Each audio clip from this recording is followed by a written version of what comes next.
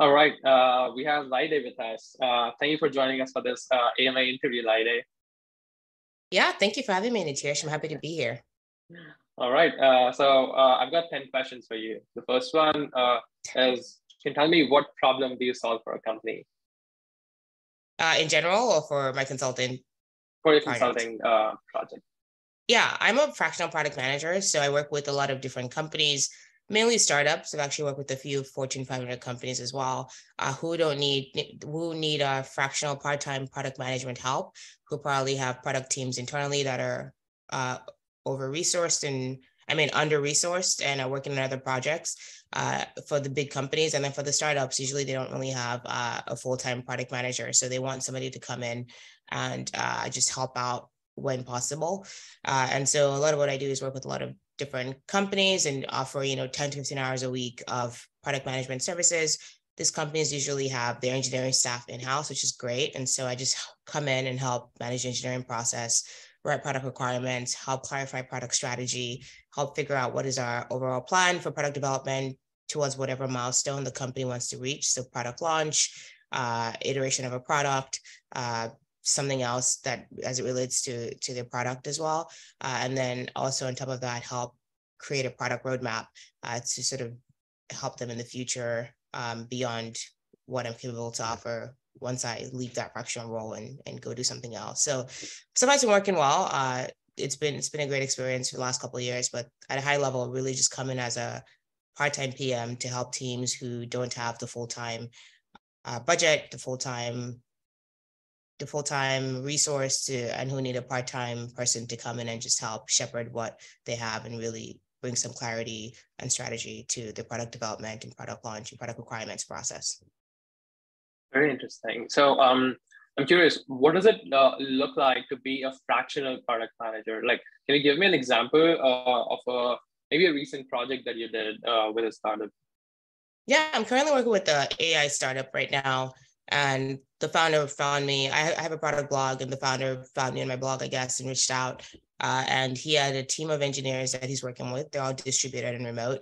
And he's a founder, and he's like, I'm not a product manager, but there seems to be a lack of alignment in what we're working on. There's just a lot of questions. There's not a lot of clarity. And so I need to do a better job of doing that, but I honestly don't have the time. So I need someone to come in and just take over the product development effort. And so I come in, really try to understand the landscape, understand the problem, meet each and every one of the engineering and design team. And then I sort of try to figure out, okay, what is our goal? I sit with the founder and I try to understand what's our goal? What is it that we're trying to accomplish? What are the next few milestones that we need to hit? And then based on that, really try to step back and understand, well, why does this company exist? What problems is this company actually solving? What does success look like? And then start with, for a particular project, like here's a project brief, which is like, here's a problem, here's what we're solving it for, here's why we're doing it, here's what we're not doing, and just kind of write a document then, try to circulate that with the founder, get buy-in, get feedback, then ultimately from there, develop a fully fledged requirement where each engineering team sort of is aware of what they need to get done. And really, I just sort of come in to help unblock the development process, provide clarity to the development process. And as a fractional product manager, I offer like 10 to 20 hours a week, depending on the company. Some companies, initially it's always a little bit more, what's like 20 hours a week just to get things up and running and just set the overall process. And then eventually I sort of scale it back to 10 hours a week, where it's just like I come in, make sure we're moving forward in the development process and make sure that the next set of requirements are kind of available to unblock the development team with any questions, and really just make sure we're hitting our targets and our milestones. So as a fractional PM, you're sort of more hands-on than I would be at like a regular company or what I did in the past. I was a manager of product managers in the past. And so a lot of my work was managing the team and not actually doing the work. And now it's like I actually get to come in and actually do the work. So dig deep, write requirements, write a bunch of stuff, manage day-to-day development efforts, kind of also sometimes an engineering manager, depending on the company. And so it's a little bit of everything, but I think so far so good. It's been working so far. And so a lot of companies just kind of find that really helpful. So that's sort of where I come in. That's really, really insightful. So what's one thing that you like about your work? Yeah, at least for the companies I've worked at, I like this sort of independence of it all. I think as a fractional consultant, I've always worked, prior to this, I've worked in very, very intense product jobs where the work was my life and that was all I did and nothing else. And obviously got burned out, which is sort of what led me to take a break. And then once I took a break, the opportunities to be a part-time product manager came about. And so one of the things I really like is, well, first of all, it's the flexibility in my time. So I kind of front load a lot of the work I do. So I like write all my documentation, write all my requirements. I'm available on Slack if the team needs me, but I'm not really in a bunch of meetings like I was in the past at like more traditional product management companies. Here, people tend to just work more asynchronously. So we're working async all the time. So it's a lot of Slack, a lot of huddles, but it's not as many standard meetings that just take up your day without anything. So it frees up time for me to do other things. And I think also here, I have to be more detailed. So I have to write a lot more detailed requirements because I want to make sure that since the team is in different time zones, they're not waiting for me because they're not clear on something. So I tend to get really, really detailed in what I write and what I expect because I don't want any confusion. And so it's really forced me to be a little bit more detail oriented, which is great skill to have anyway. But it also helps eliminate questions and bottlenecks. And in case I'm not available, the team is clear on what the requirements and the expectation is for the work that they're being asked to do. Right. And can you talk a little more about what made you go from working as a full-time employee to working as a consultant?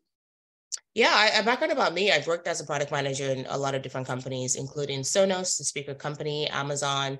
I've done a lot of different startups. Was a head of product at a last startup I was at.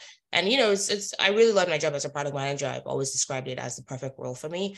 I used to be an engineer prior to becoming a product manager, and I really wanted to have a good business understanding. So I felt like product management kind of blended both sort of business and engineering, where I could understand what was going on the engineering side, but also understand the business side and kind of communicate to both parties accordingly. And so product was a great role for me, and really did that for, you know, about a decade or so. And then during the pandemic, obviously, I was working, people were really bored with their jobs. I actually wasn't. I was very busy and overworked, and I was doing 80-hour weeks. I was managing teams in Europe and I was managing teams in Asia. I worked for a hardware company. And so I did a lot of hardware, software, product management, and ultimately got burned out and realized that, you know, I was running myself into the ground. And you know, we launched a product and I didn't care. Usually, you know, product launches are like big moments of celebration, and I had no energy to celebrate. That was how tired I was. And so ultimately felt like I didn't have anything else to offer the company, and I didn't want to cheat the company with my lack of effort. So decided to take a step back, took some time off, really kind of reflected. And luckily for me, as I took time off, you know, I think testament to hopefully some of the work I did in the past, people actually reached out and were like, hey, I heard you're available. Are you open to part-time work? Are you open to part-time jobs? And that was great. And so it was great that my first few jobs came from people who had worked with me in the past, who had referred me, who interviewed me, and I, you know, didn't accept the offer, and they still wanted to find a way to work with me, and made it work part-time. And then eventually a lot of my follow-on clients came from my product blog, which I have, where I just talk about like product management practices. And I think because of that, people reached out as well. So I've been very lucky in the sense that I haven't done as much grinding to get my new clients. But you know, eventually that time will come if I keep doing consulting, because that will eventually dry out. But so far so good, and hopefully I'll enjoy it for as long as I can until I have to, you know, hit the pavement and beg people to hire me. But until then, pretty happy with where I am right now. That's so fascinating. Like, you just answered a bunch of questions that I had listed. So, oh no, I'm so sorry. No, that's perfect. That's even better. So now I can get deeper. Tell me more about this product management blog. Why did you start it, and how do you get ideas for new articles?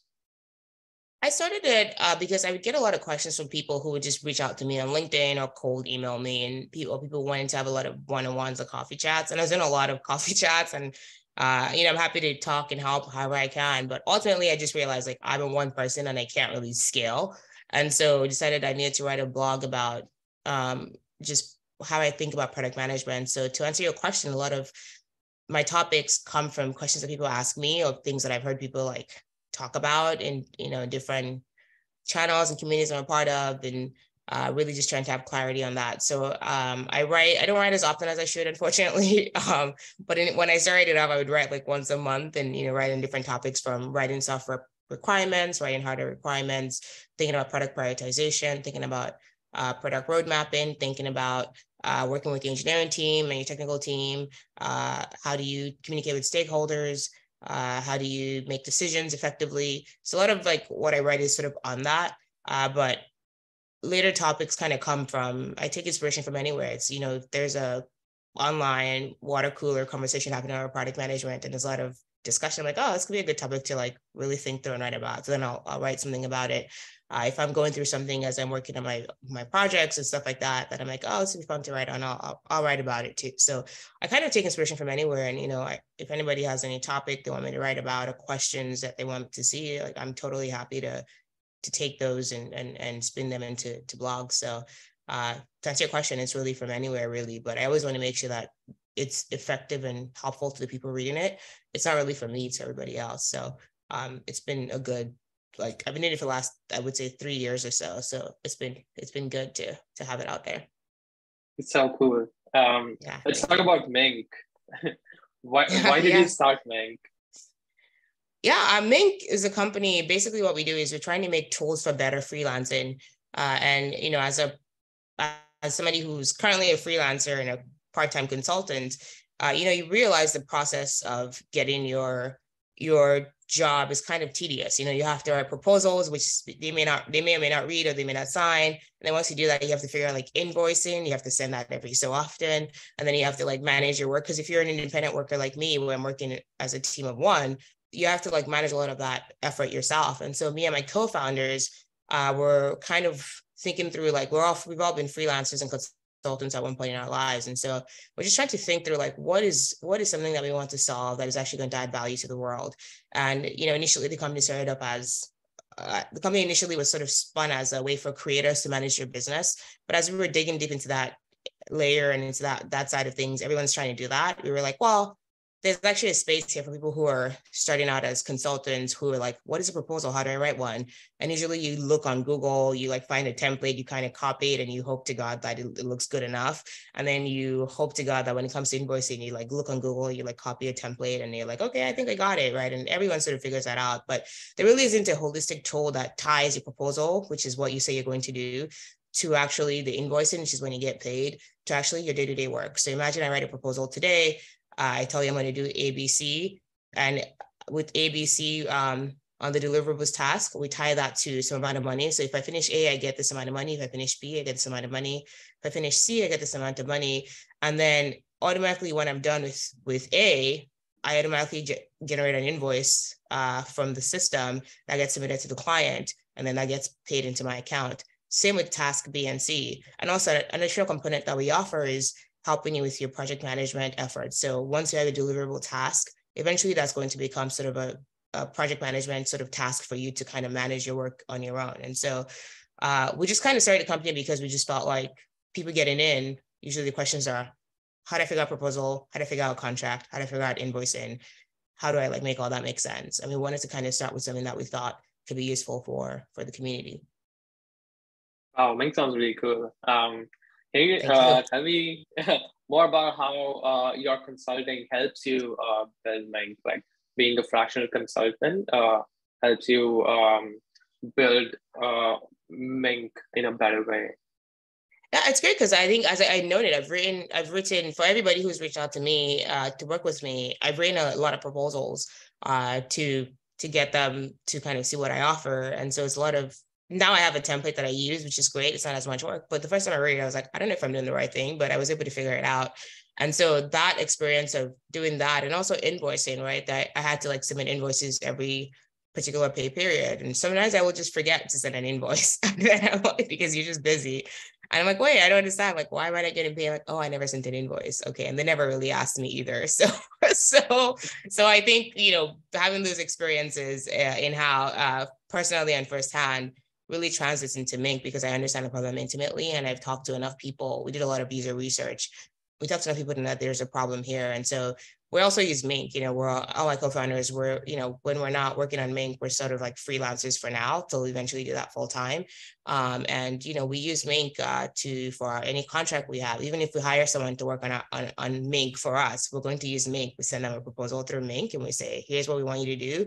here's your proposal, here's how you're going to get paid and all that kind of stuff. We write it for them. So at Mink, you can write it, if you're paying someone to do work for you, you can write a proposal document. We call it the Mink doc. So we call it a proposal plus invoicing plus project management system. We call it a Mink document. So you can write a Mink document if you hire someone to do work for you. You can also write a Mink document if you're the one who wants someone to work with you. And so we eat our own dog food, really. We like use it however we can to just work out the kinks. And so we're still in early access. It's free for anybody who wants to try it out and check it out and provide us with feedback. Eventually, we'll see what that business model looks like. But for now, it's totally free to use, and we welcome everyone to try it and give us as much feedback as you can. And hopefully, it serves you and serves you for the work you're doing. It's amazing. Okay, one final question for you, Laide. Yeah. How do you prevent burnout now? How do I prevent burnout? Yeah. Yeah, it's a great question. So I've sort of had to set, healthy boundaries. So well, this first thing is the mental and physical aspect. So I've incorporated, meditation and also exercise into my life almost every day. So going out for walks. And if I'm not going out for walks, I'm doing Pilates or I'm working out like circuit training at the gym.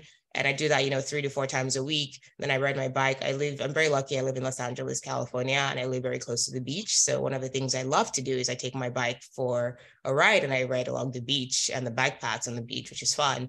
And so I do that, once a week or so. And that's really important to me. So, starting off my day with just meditation and positivity, doing exercises later on during the day, walking, just catching some fresh air. That's really important. And also setting healthy boundaries. I used to work myself into the ground. Like I would have 7 a.m. meetings till midnight calls. And I've really learned to just start setting boundaries and say, here's the amount of time available to work. And whatever is not done will get done the next day, and really just managing my time and really learning to say no. I think that's the one thing that, I struggle with is really saying no. Especially I grew up in a, culture and a family where you just kind of say yes, yes, yes, until you run yourself into the ground. And I've had to learn to say, I can't do that today, but I'll do it tomorrow. I can't do it today, but I'll do this one. Or I've already done this, really trying to just have healthy conversations with myself and with the clients. But I think most importantly, it's just learning that I can't do it all and I'm not a superhero, and it's okay to just take a break and not do everything all at once. And so I've learned to just manage that. Prioritize, I think, is really important. So what's important, what absolutely must get done? What is that 1 or 2 things you have to get done today? And I do those. So I have a list during the week that I create on Sundays, and I'll say, okay, here's all the stuff I need to get done this week. And it's usually like 3 or 4 important things that I need to get done throughout the week. And everything else is like, if I have time, I'll get to it. And so I don't sweat it. As long as I get those 3 to 4 things, I'm like, great, I'm good. Whereas in the past, I would have, a list of 30, 40 things, and I would try to get everything done like in one day, which is like ridiculous. It doesn't make any sense. And so now I think it's just having a better, healthy sense of boundaries, being able to say no, and also taking care of my mental wellness and my physical wellness as well. And so I think that's helped, because I think when you're actually going out and getting fresh air and in nature and working out, it does help your mental psyche and your mental mood. And that also helps your physical. So everything's really connected. And so I think really being more in touch with that has been really helpful to prevent burnout. And it's a great question. Burnout is very real, and self-care is very important. And I think people need to just take care of themselves, because if there's no you can't really, there's no work, there's nothing. So you come first. And I think that's really important to remember that your health and wellness is more important. It's amazing. Yeah. You just said so many amazing strategies there. I love that. It's very insightful. Yeah. All right. Yeah, you're very welcome, Laide. And this is the end of our interview. Great. It was a very fun conversation. Thank you so much for joining me. Of course. Thank you, Yesh. It was great to be here, and hopefully people found this useful and helpful. And if anybody wants to reach out, I am available on Slack. Feel free to message me. I'm happy to get on a call, one-on-one, coffee chats, totally open to just meeting new people and helping however I can. So yeah, excited. Awesome. Awesome. Thank you so much.